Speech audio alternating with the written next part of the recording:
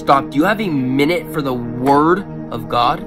If you want to, you can copy link this video or share this with someone you know that pushes this message out there to more people. All right, guys, are you ready for this? We're diving straight into the word of God. It says right here in Acts chapter 13, verse 22. And when he had removed him, he raised up for them David as a king, to whom also he gave testimony and said, I have found David, the son of Jesse, a man after my own heart who would do all my will.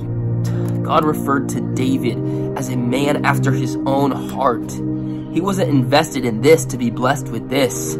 He wasn't doing what he did to please men. He wasn't going after women. He wasn't trying to become this great leader and king. He had one goal, one thing that he wanted to do, and that was the will of God. He was after one thing, the heart of God. David lived to magnify the Lord, not himself, and God is looking for someone like you who is after the heart of God, not what he has to offer.